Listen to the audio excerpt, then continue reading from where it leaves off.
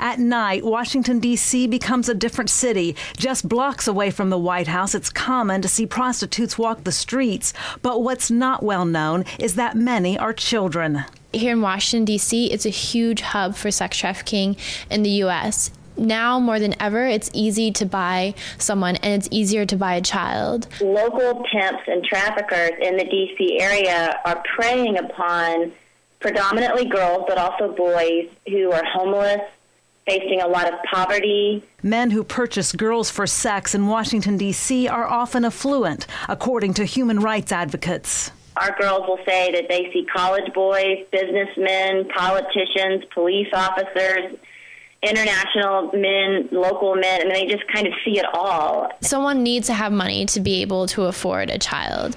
And when they're on the track, which is where the girls who are being prostituted are put out on, the cars that you see going by are nice cars. These are Cadillacs, these are BMWs. So these are professional men and oftentimes family men who are buying sex.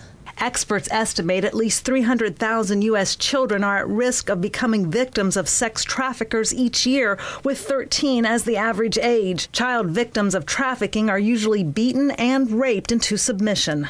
The one time he had beat me so bad that he had ruptured my spleen and it put me in the intensive care unit.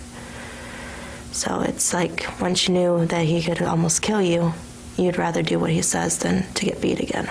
Experts warn the industry is growing, but so are the number of human rights groups fighting for stronger laws to punish predators and to help get these young kids off the streets. Courtney's house has an outreach program and passes out information to young girls so they know help is available and that there is a way out.